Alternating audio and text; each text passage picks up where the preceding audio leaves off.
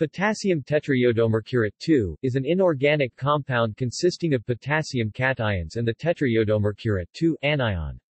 It is mainly used as Nessler's reagent, a 0.09 moles per liter solution of potassium tetraiodomercurate 2 K2 mercury 4 iodide in 2.5 moles per liter potassium hydroxide, used to detect ammonia. Preparation and structure.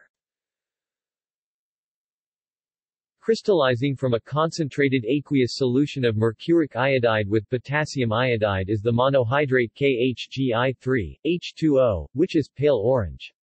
In aqueous solution, this triadido complex adds iodide to give the tetrahedral tetraiodo-dianion. Solutions of K2 mercury 4 iodide react with copper 1 iodide salts to give Cu2 mercury 4 iodide. Nessler's reagent. Named after Julius Nessler, an alkylic solution of K2 mercury 4 iodide is called Nessler's reagent. This pale solution becomes deeper yellow in the presence of ammonia. At higher concentrations, a brown precipitate may form. The sensitivity as a spot test is about 0.3 micrograms NH3 in 2 microliters.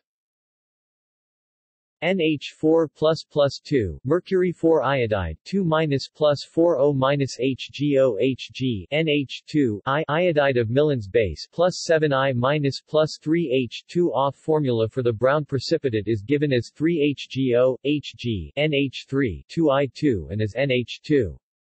References. External links. IARC monograph. Mercury and mercury compounds. National Pollutant Inventory, Mercury and Compounds Fact Sheet.